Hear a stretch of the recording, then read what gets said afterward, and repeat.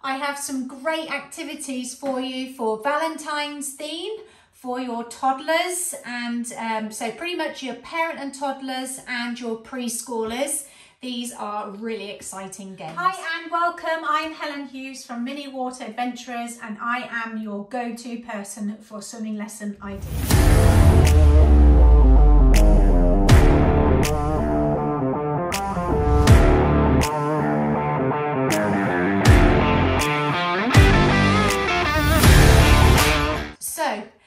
Number of different things. You don't have to have them all at once throughout the lesson, but loads of different ideas that you can incorporate over the next couple of weeks if you're doing that for Valentine's. So I have used many different things over the years and I've designed something a little bit different again this year. Each year I just think of new things, so I like to share them with you. So first things that were really popular were these little teddy bears. Obviously with Valentine's, it tends to be about giving teddies, giving chocolates, giving flowers, and you know, sort of a lot of love and stuff like that. So that's what these are going to be based on. So teddy bears.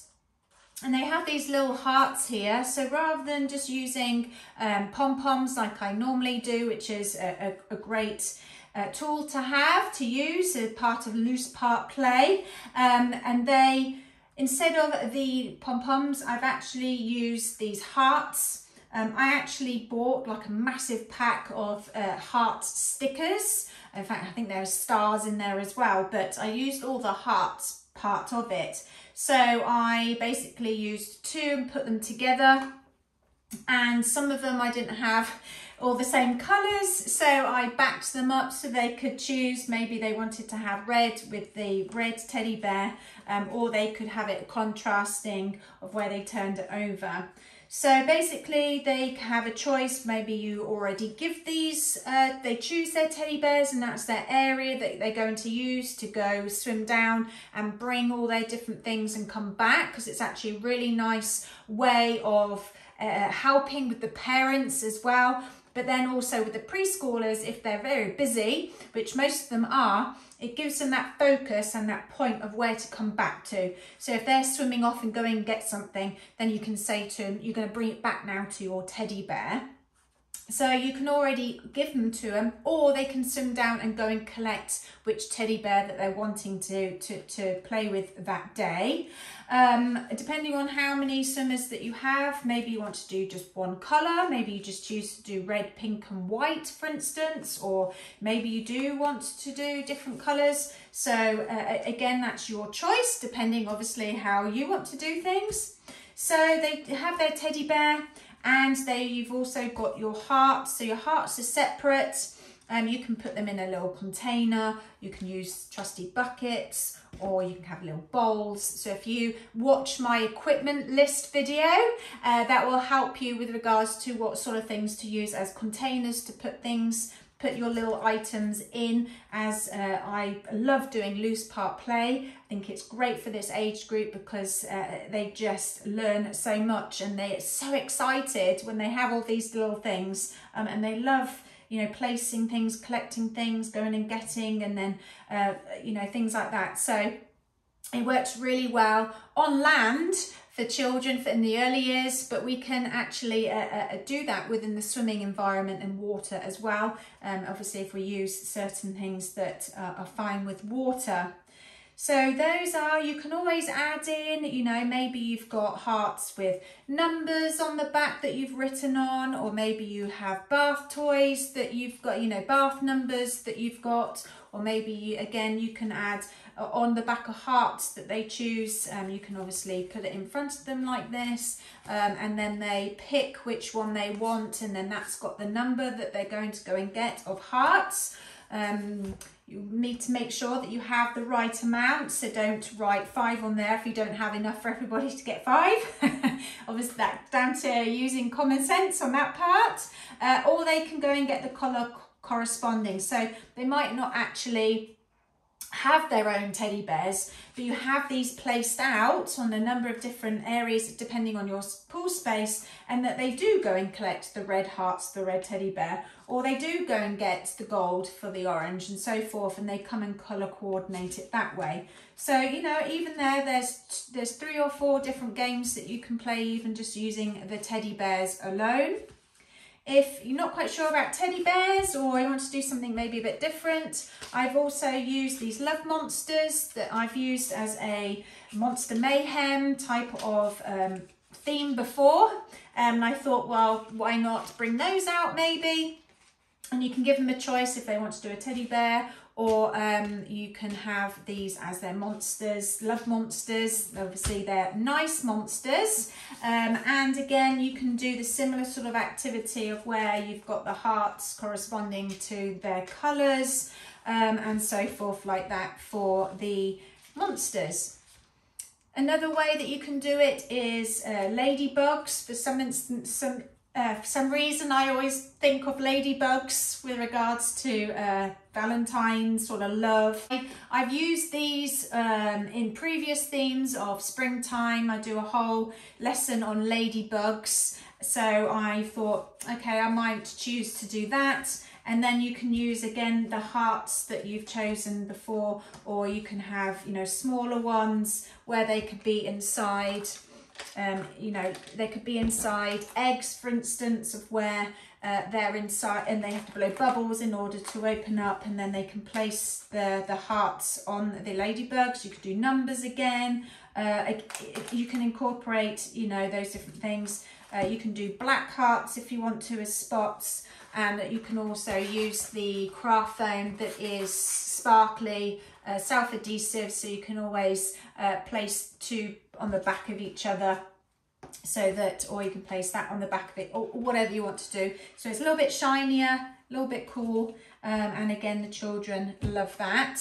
Talking about ladybugs, I've had these for years and the children absolutely love them, and I think, wow, what a cool thing that I found. But these are actually toothbrush holders. And they're ladybugs, and they do come in loads of different animals or insects. You've got bumblebees, you've got frogs, and different things, and they're just something again that's a little bit different. So instead of placing something that's flat, you can do something that's a little bit more sort of 3D, and they can touch it, they can take it apart, but they can post things. So thinking about schematic play, some children are in a posting schema, so they can then go and collect and they can post, or they can have their ladybirds, bugs with them and take them with them. You can have hearts, you know, located all around on top of the water, and they can go and collect and see how many hearts that they can collect in their little ladybug.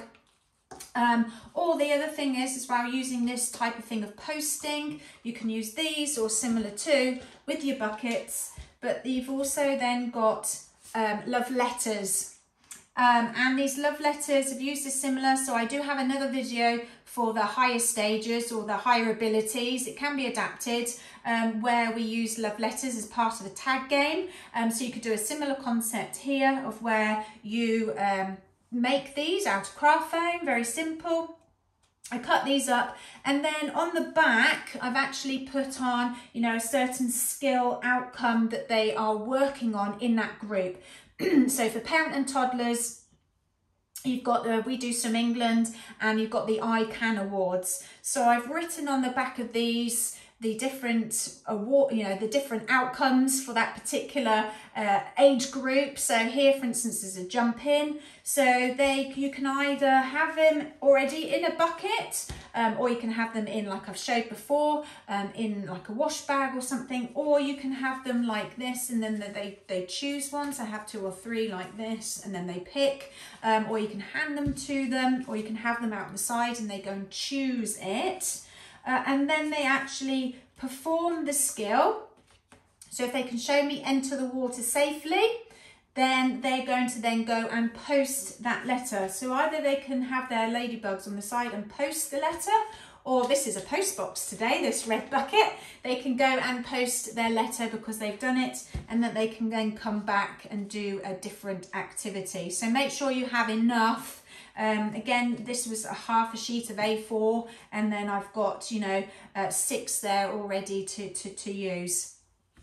Another way of doing like a little bit of an envelope is using these tabs here, these Velcro tabs, of where you could have the letters separate to the activity card, and you could have the activity on the back or on the front of this, and once they complete it, this can be somewhere else, and then they go and place it on. You can have these on the wall and they could swim and then attach it. And it's great for the younger ones because, you know, again, it's another learning opportunity for them, so you can add those in. The heart again here is you know, Velcro on there, so you can always use a little concept like that, which works really well. And like I said, the children really gravitate to enjoying things like that. So what else do I have? So we talk about, let's stick with the craft foam for the minute, but I've also cut out a tree. But you can have, in my new book, you actually get a resource pack of where there are laminated, there's trees, a template of trees of where you can print and laminate. You could use those, for instance, and you have these on the sides, and then you could use these hearts that, again, it could be wherever you want to place them. I've done multiple workshops about where you can make sure that you use the space of your pool space effectively. So they can go and collect hearts, and then they can place it on their love tree of where, you know, they can do it as a group or they can do it individually. So depending if you maybe want to laminate a number of different trees, and that they collect their own hearts. So make sure you have enough. And they probably need slightly bigger than these ones, because, or you could use those, I suppose, if you don't want to be cutting up too many hearts, for instance. And we'll put the tree to the side.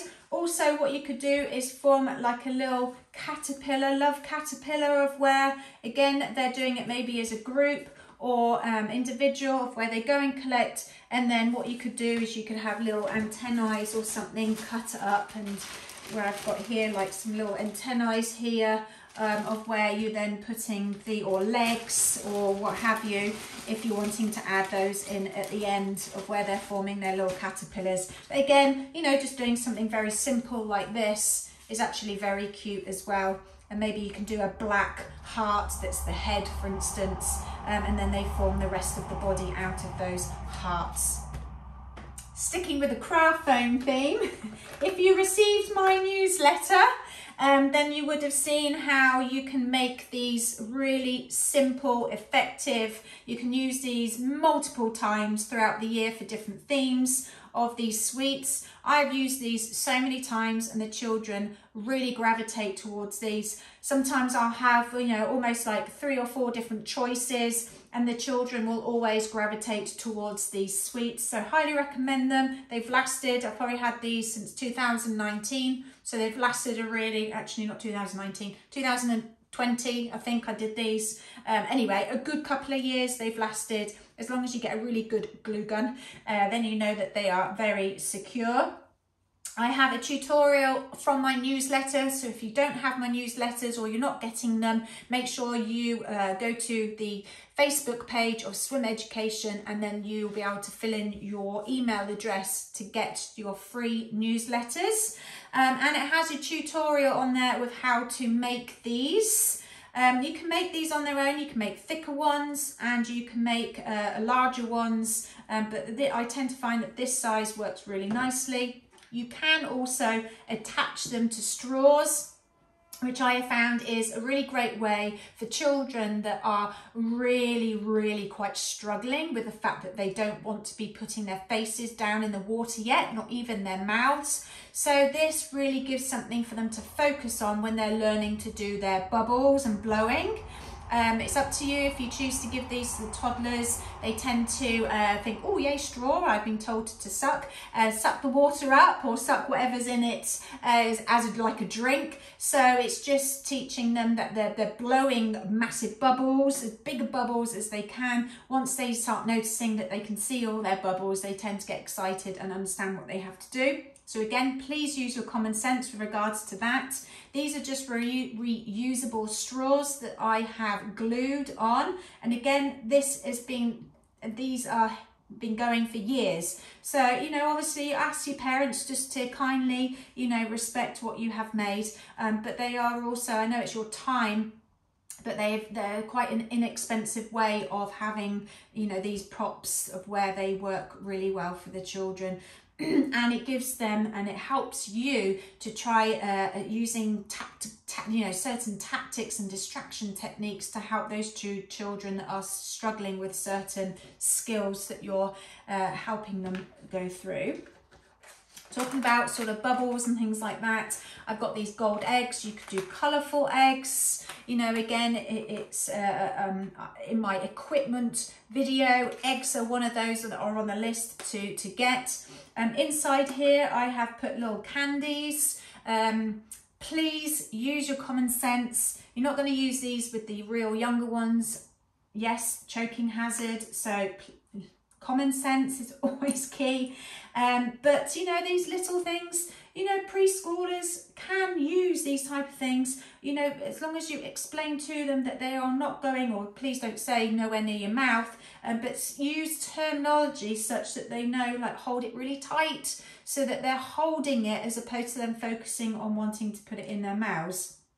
And you're right there. And if you've got the parents that are there as well, that they, you know, it's down to them to make sure that they're looking after their own children too. But like I said, a little bit of the older ones, preschoolers and up for these. These are great for the older ones. They love diving down and getting and finding candy.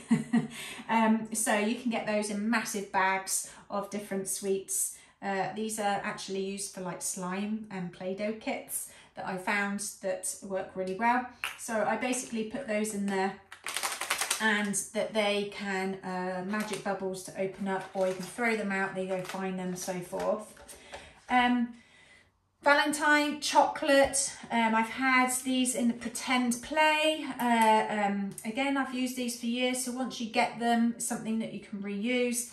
They can go and choose different types of chocolates, or they can go and find sweeties and things like that. Or you can always have them making sweets. So you've got these cupcake holders, silicone cupcake holders, ping pong balls, and you can have different colours. For instance, you can have these out in the water and do some type of, go and get game type of thing, of where adding in bubbles, or they have to move it with their hands, move it with their nose, and so forth. So these cupcakes are great because they're easy for them to, so they don't roll it away. So that's that. And I've just got a couple more here.